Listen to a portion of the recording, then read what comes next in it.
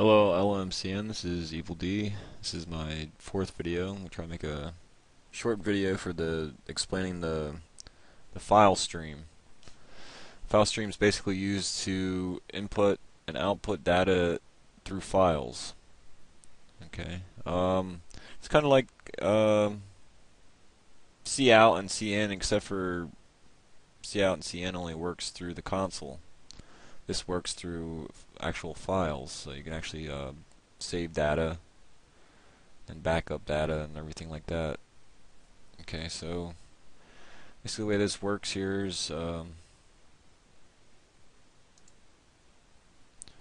you can see here, this is the test resource file. What you do is you go here, add, new item, and you come down here and you find the text file and name it whatever you want. Okay, that's how you'd add a text file for resource. And if you look here, I have text in here. Okay, I have a first name, a last name, and then I have 5 scores from tests using decimal. So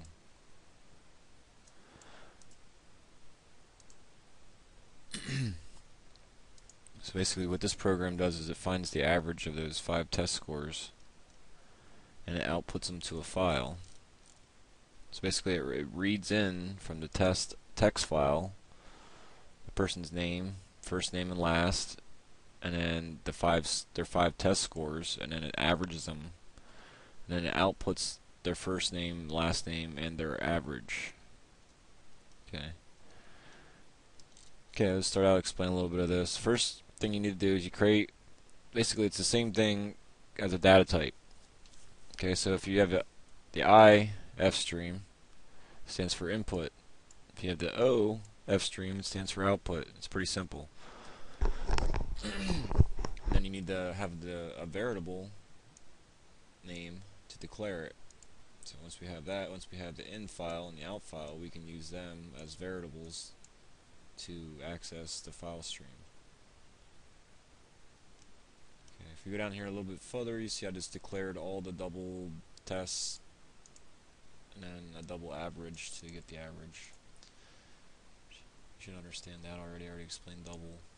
Basically, this though I might have to explain a little better. Okay, using the output stream to set a fixed amount of decimal points. I tell it to fix it and then show decimal point. And down here I set a precision of 2 spots. In other words, after the decimal there will only be 2 other numbers, ones and hundreds. If I had to put a 3 there, there'd be ones, hundreds, and thousands. Okay, you get the idea. Here we're actually using not the file stream, but you can remember the difference here. The output, we're just printing to the screen with cout, cout.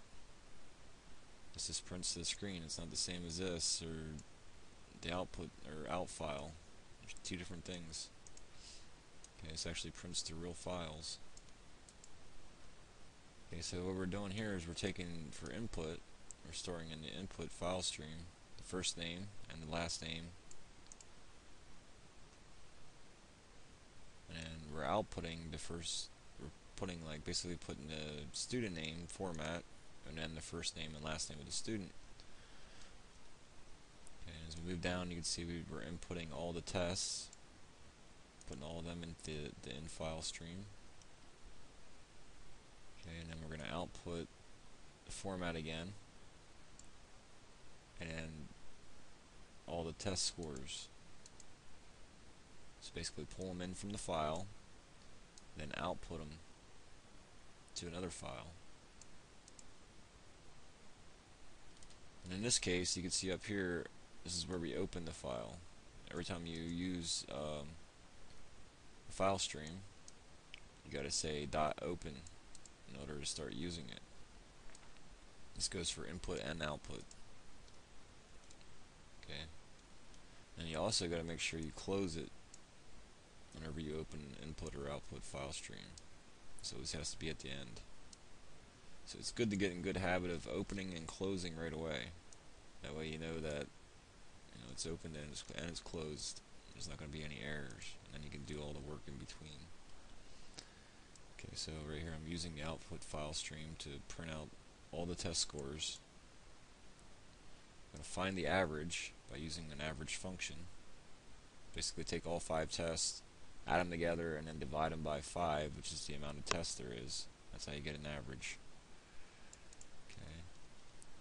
I'm using the output stream to print out the average test score. I'm using the input-output manipulate header to decide how many spaces in all, including the string average, it's going to show. Okay. So basically what that does, it decides, it'll take the number for average, which should probably be like 3 spots with a decimal, 3 or 4 spots, so 2 on the whole number side, and then 2 on the decimal side. So right there we'd have 4 spots plus 2 blanks. So there would be 2 blanks before it prints this out, and then it would print the average. Okay, so basically that's what that 6 does. S and set W. That's pretty much it for the file stream here. I'll show you guys what it does. Like I said, here's the text file that it's reading from. Okay, Andrew Miller, 87.50, 89.00, 65.75, 37, and then 98.58. So those are all your scores. Okay, now when I run the program, it'll output all that stuff to another file. It's not going to print it to this. We're not using the cout. We're printing it to a file, not to this. So basically, I just put cout to let you know that it did process the data, but it's in your application directory. So in other words, you got to find the directory of this application to find the cout file. So in that case, it would be right here. Okay, right here's cout, and you can see what it prints out. It prints out student name, Andrew Miller, test scores, and then all the test scores, and then average score, and then the average score. That's pretty simple. That's everything for file streams. Hope you enjoyed the video. Have a great day.